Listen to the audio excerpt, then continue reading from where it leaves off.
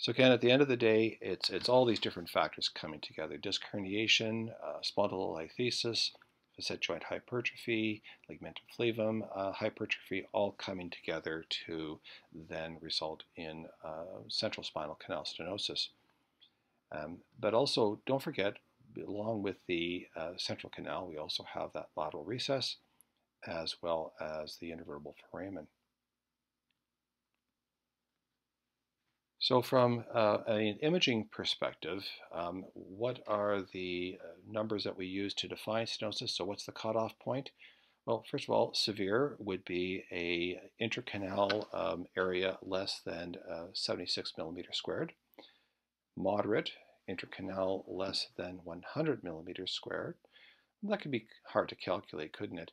But a simple measurement of the AP diameter of less than 10 millimeters is also a useful cutoff point. But again, we did show you this slide previously. The prevalence of these significant degenerative changes in asymptomatic adults over the age of 60 years is anywhere up to 30%. And so as such, we really have to question the correlation between imaging findings and symptom severity prognosis. Again, it's bringing together the history, the clinical findings, and then appropriate investigation.